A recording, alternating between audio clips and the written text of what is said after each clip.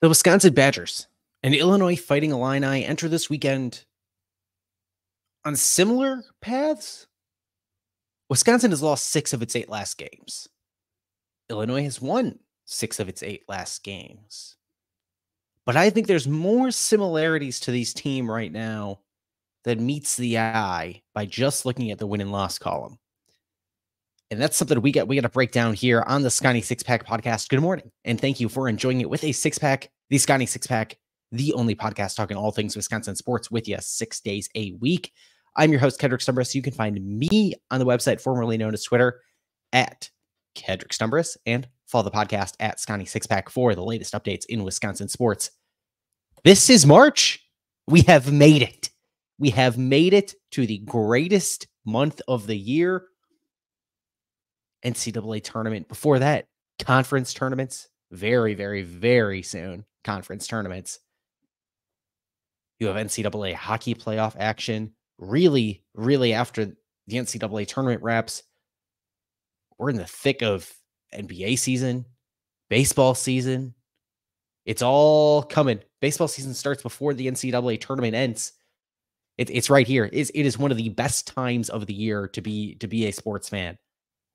March is so fun. And I want to give a shout out to Chrissy Birdsall over with BTN Plus, with WSUM. Give a reminder for Badger fans of just everything that's going on in Madison. Friday, women's hockey, St. Thomas WCHA quarterfinals. Men's hockey takes on Michigan State in the Kohl Center. Saturday, men's basketball against Illinois in the Kohl Center. Women's hockey against St. Thomas at LeBon Arena. Men's hockey against Michigan State in the Kohl Center again. Just go a little whip around back and forth between the Kohl Center and LeBon, back and forth all that day as Wisconsin tries to win the Big Ten title in men's hockey. Then Sunday you get women's basketball against Michigan State, and then maybe a third game against St. Thomas for the women's hockey team. This is March. Thank you, Chrissy Birdsall. Great follow for all things Wisconsin sports, as always. But we got to talk about this number one priority for the men's basketball team in front of it, which is just win the next game. Because that is something this Wisconsin men's basketball team has failed to do so often as of late. And in large part, that is because of the defensive failures of this Wisconsin Badgers basketball team. Like I said on our show immediately after the Indiana loss, the Indiana disaster,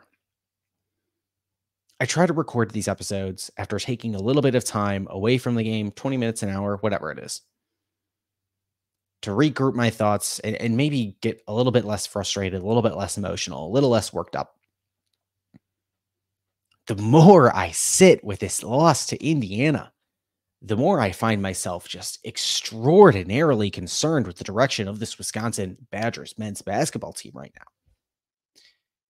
And it comes at a time where Wisconsin has to play a juggernaut of an offensive team in Illinois. Right now at KenPom, Illinois is the 13th overall team in the country by adjusted efficiency margin. Wisconsin is 23rd. If you head on over to barttorvik.com, Wisconsin is 25th in the country by adjusted efficiency margin. Illinois is 15th in the country. So both of them just 2 slots lower. But what's really interesting is if you look at the trajectory of these teams as of late. Wisconsin 25th in the country right now, 17th in offense, 57th in defense. Illinois 15th in the country, 4th in offense, 105th in defense. That defense significantly worse than Wisconsin's. Now, of course, the offense operating at a tier above Wisconsin's right now, to be certain. And we're going to dig into that a little bit in the back half of the show, talking about the key matchups in this game. But if you sort the data at barttorvik.com and just look at the teams from February 7th to today, February 7th being the day that Wisconsin took that loss in Ann Arbor to the Michigan Wolverines. Wisconsin falls from 25th all the way down to 92nd in the country. Its offense falls from 17th on the season to 82nd since February 7th. Since February 7th, Wisconsin has the 115th ranked defense in the country by adjusted defense, according to BartTorvik.com, down from 57th on the season. Illinois, similarly, 15th in the country right now, but if you just look at February 7th forward, at 27th. Now, this is where the difference starts to come into play. Since February 7th, Illinois has the number 1 offense in the country by adjusted offense.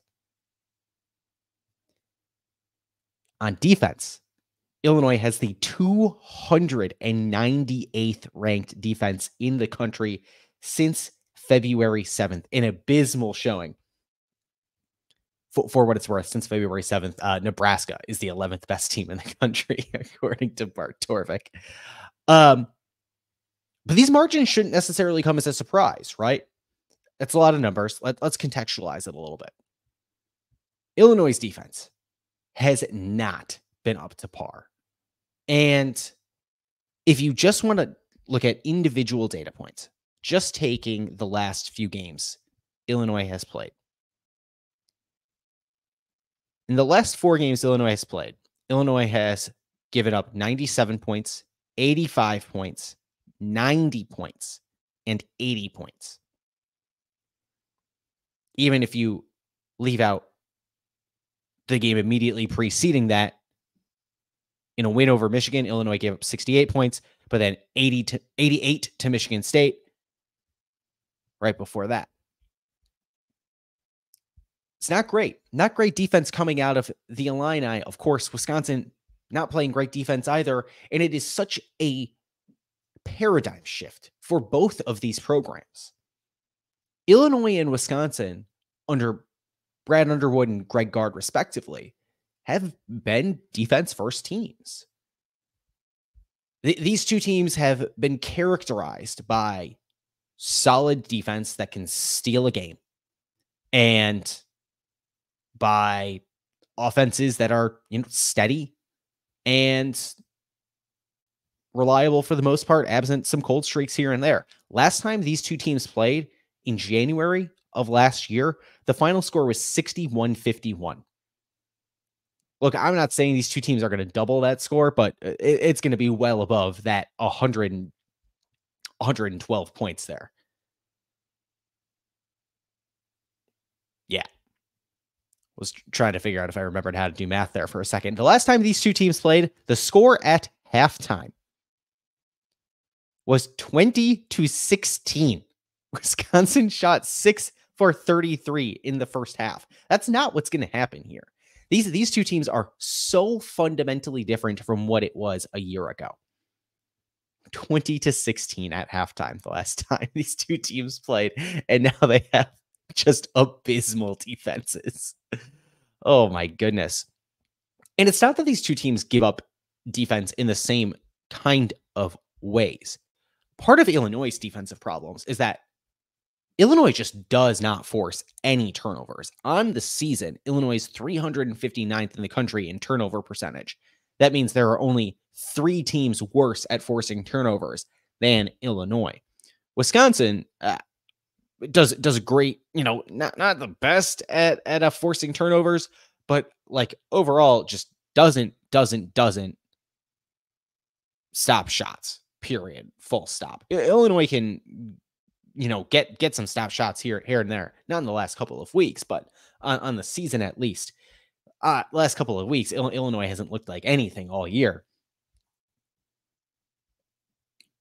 And if you break down the way that these two teams have regressed of late, as a whole for Wisconsin, we talked about the fact that Wisconsin has dropped from 25th on the season. And if you just partition that out to February 7th on, Wisconsin drops from 25th in the country to 92nd. There are only 25 teams that have regressed more than Wisconsin compared to how they started down that stretch since February 7th. That's not great. On the other hand, Illinois, which has the 105th ranked defense in the country, but 298th ranked since February 7th. Illinois has one of the best offensive improvements in the country, to be sure, because since February 7th, Illinois boasts the best offense in the country, but the fourth worst defensive regression since February 7th. Say what you will about this Wisconsin defense. It's not Illinois'. And right now, that isn't saying a lot, but for two coaches in Greg Gard and Brad Underwood, who I think respect each other, they're not coaching teams that I think either one of them are very comfortable with. And Wisconsin still plays with a very slow pace. Illinois plays with a top 60 pace in the country.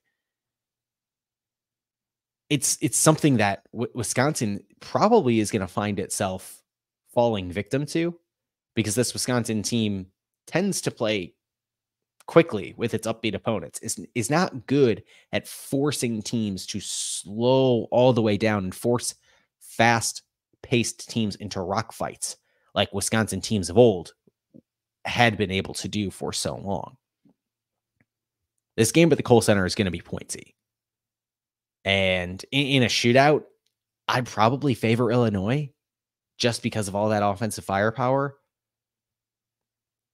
But it might just come down to who can get a stop. And frankly, I don't trust either of these teams to be able to get stops. It's going to be very difficult watching these two teams play if you are a fan of basketball teams that play defense, because I don't think there's going to be a lot of it to be found here. Now, who might provide that defense for the Badgers and who the Badgers might be able to capitalize on from the Fighting Illini? That is the key question here for how Wisconsin can win this game on Saturday at the Kohl Center. We're going to talk about that next after we tell you about our friends over at TickPick, because TickPick is where I get tickets to any sporting event that I like to go to, especially if I'm going to an event at the Kohl Center. Go see some Wisconsin Badgers action this Saturday against the Fighting Illini. Should be an excellent one. Should be, a fun back and forth affair. Points galore, I am sure.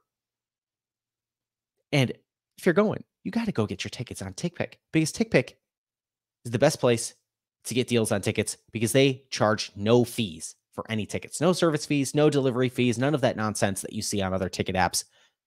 You're always going to get the best deals on TickPick. I always get the best deal on TickPick. Compare the prices, and if you find a better deal somewhere else, TickPick is going to refund you 110% of the difference in credit toward your next TickPick order. Plus, if you use my link in the podcast description, my link that is on your screen now, you're going to save $10 on your first order on TickPick.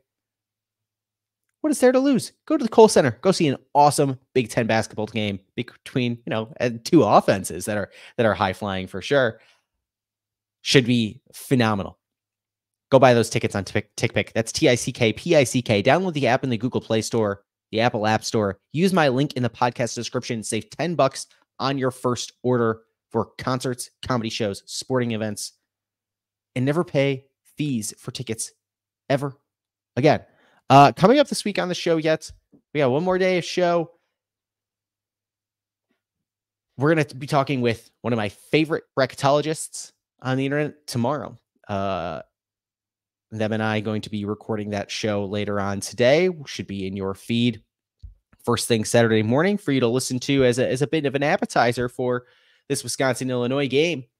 And if you're looking for more of an appetizer for the Wisconsin-Illinois game, head on over to Badger Notes. Click the link in the podcast description that has my latest work there.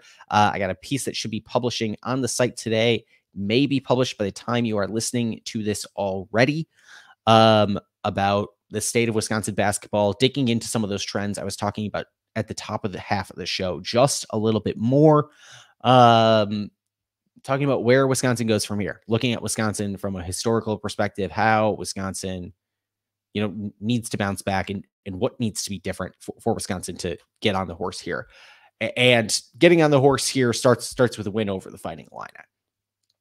And When I look at this Fighting Illini roster, one of the things that sticks out to me right away is that they do not have a traditional center. This is a roster that is not very similar to many others in the Big Ten. If you follow, Big Ten basketball over the years, you'll notice Coleman Hawkins is kind of playing. I mean, he is playing a starting center role for Illinois this year, and Coleman Hawkins is not a center. He is a power forward. He's a 4. He is not a 5. He has never been a 5. He was not recruited as a center. He was recruited as a power forward. They play small with Coleman Hawkins. Their other option at the 5 is Dane Danger, and he's small too. But Danger has been playing a much more limited role this season. Part of that, it seems to do, is because of he has eroded some of that trust, I think, on the defensive end with Brad Underwood, but Brad Underwood just has much more trust in Coleman Hawkins running the front court right now for Illinois than he has with Dane Danger. Danger has seen his minutes tick up a little bit in the last couple of games, but really the big threat in the front court is Coleman Hawkins, and he's not just a threat in the front court. He's having his best three-point shooting season of his career as well, up 10 percentage points from where it had been in his previous best season. He's got some real nifty moves just outside of the restricted area. He is a matchup nightmare who can score from anywhere on the court. Really a 3-level scorer, just below an 80% free throw shooter as well. Someone that I think is going to be a problem for this Wisconsin team. Someone that I don't think a Steven Crowell, starting center for Wisconsin, really has a ton of experience getting to guard someone like that. Someone that I think Tyler Wall is probably better suited trying to guard. And then, of course, that leaves Quincy Guerrier or Luke Good. And I don't know that Steven Crowell is a great guard for those positions either. They're much smaller, probably much quicker laterally than Steven Crowell is. This quick front court where Wisconsin doesn't really have anybody else who can match up really well with that quick, smaller lineup, it is concerning to me.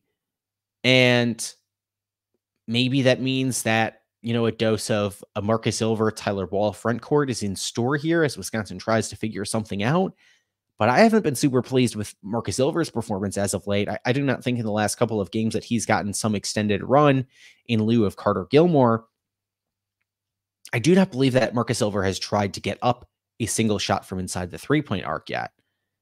That's concerning to me if, that's the kind of matchup that Wisconsin might need in this game to shut down this Illinois front court. And by shut down, I mean shut down best you can. This is best offense in the country right now. Like I said, it's very concerning. A couple other guys who make this offense go, of course, is Terrence Shannon. Terrence Shannon is got into some legal trouble. Those court proceedings are ongoing. He's not been convicted of anything. And since he came back to the Illini after, sitting out with an administrative suspension, he has been coming back full steam still. Absolutely no real change in his play. Gotten his groove very quickly and is an excellent weapon on this team, on this Illinois team. And then you move up one more level and you get to Marcus Domask at the point guard position. Marcus Domask, who was a transfer portal target for Greg Gard this offseason out of Southern Illinois. And he is an excellent scorer in his own right. Not a three-point shooter, but someone who can really, really, really drive the hoop. And I think that is something that makes this Illinois team so dangerous, is that this is a team that drives the hoop really, really, really well. They have a 2-point shooting percentage on the season of 55.1. That is 26th in the country. They get to the hoop and they can score. It is really impressive what this Illinois team is able to do at driving the ball inside.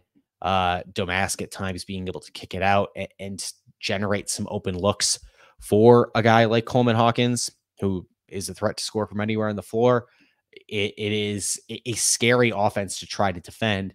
I think that one of the key matchups that Wisconsin might have an advantage in is on the other side of the floor with Marcus Domask, because he is not a fantastic defender. Clearly, he is something of a step behind Big Ten competition on that end of the floor. And so a matchup between Marcus Domask and Chucky Hepburn is one that could decide what the tenor and tempo of this game looks like. Because if Marcus Domask tries to do a lot himself as a scorer, he might have a hard time with an excellent defender like Chucky Hepburn. Now, on the opposite end of the floor, I think Domask is a more talented individual scorer than Chucky Hepburn is, but that's not to say that Chucky Hepburn does not have that himself. We've seen that at times this season. We kind of saw it against Indiana. Chucky Hepburn played very well, especially when he was driving to the hoop and trying to score. If Chucky Hepburn can get by Marcus Domask, who I think is a half step behind a lot of these Big Ten guards that Domask has to defend, that could do a lot for this Wisconsin offense. And whether that's Marcus Domask, giving Chucky Hepburn room to drive the lane himself, or Chucky Hepburn some room to facilitate, or whether that's from minutes with Max Klesmit at the one as the primary ball handler, there's a chance that Wisconsin could see a spark by getting by Marcus Domask, especially. Now, the opposite end of the floor, too. Talk about Coleman Hawkins, this smaller lineup. You have to get the post players for Wisconsin going. You really, really, really do. This offense just looks so much better when Steven Crowell is moving, when Tyler Wall is playing, especially. And it just really, really, really goes without saying how much better this Wisconsin offense is when Tyler Wall is rolling. And that's what's going to be necessary for Wisconsin to beat an Illinois team that Wisconsin has not beat since 2019. And before that, Wisconsin had like a 15-game winning streak? Yeah, 15-game winning streak over the Illini. And since then, Illinois has lost 0 of the last 6 to Wisconsin. Get Tyler Wall going. Get Steven Crowell going. Use some of the size that Wisconsin has, because although Illinois has some decent average height across the board, I think Wisconsin is able to do more with it overall in terms of some of these matchups that they could take advantage of, especially from a Steven Crowell. Again, I think Steven Crowell might be a little bit limited on the defensive end, but he can do more on offense in this one, and it will benefit Wisconsin for them to be doing so. Another thing Wisconsin needs to take advantage of is limiting turnovers. That's an easy thing to say, an easy thing to point out in any game, of course, but think about it. The top half of the show, we talked about the fact that part of the reason Illinois' defense struggles so much is because it does not force turnovers. It forces fewer turnovers per possession than almost anybody in the country. And now, for all the things that came out of the Indiana game that were wrong, one of the things that was right was Wisconsin not turning the ball over. I mean, Chucky Hepburn individually had 6 assists and 0 turnovers. Wisconsin turned the ball over only 3 times that game, was one of the best games by turnover percentage in the Big Ten in a very, very, very long time for Wisconsin. Something that the Badgers could take advantage of if they will have a chance to win this game, which is going to require some outburst of offense, I am sure, because I don't know where else Wisconsin can win this one, because the defense is lacking. It's playing maybe the best offense in the country right now, at least according to some metrics it is. And if there's something else that Wisconsin can get out of this one, it's maybe getting its offense clicking a little bit better than it was before against a defense in Illinois that is looking like one of the worst in the country at this time. Another thought I have coming into this one is whether or not Kamari McGee is going to be returning. My guess is no, because we haven't heard anything yet. And the initial timeline, or the last timeline we got from Greg Gard, would have slated Kamari McGee to return for the game against Indiana, and that didn't happen. So I don't know what's going on with Kamari McGee. Certainly would like to see him back, especially if this ends up being a higher possession game, which I think Illinois is going to force it to be. But Kamari McGee being back would be huge for this team. I'm also curious to see if John Blackwell gets some more minutes. And that might come at the expense of AJ Storr. Whether that's good or bad, I'm not ready to judge yet. But if you look at the post-game comments from the Indiana game that Greg Gard gave, he was really unafraid to praise John Blackwell and talk about all the things that he does really well instinctively, both on the offensive and defensive ends of the court, while also mentioning that AJ Storr, is still a bit of work in progress, and he always brings up the defense. There's a chance you need an AJ Storr 25-point game to win this one. There is a chance. But John Blackwell showed that he can create some outbursts of scoring of his own. Showed that against Indiana just the other night. And pair that with maybe a little bit of better defense. I don't know. There's maybe a case there that for as much of a threat as AJ Storr is, you get away with a little bit of extra John Blackwell in the floor instead. Or maybe that comes in lieu of Max Klesmit minutes, who when he's hot, he's hot, but when he's not, he's not. I'm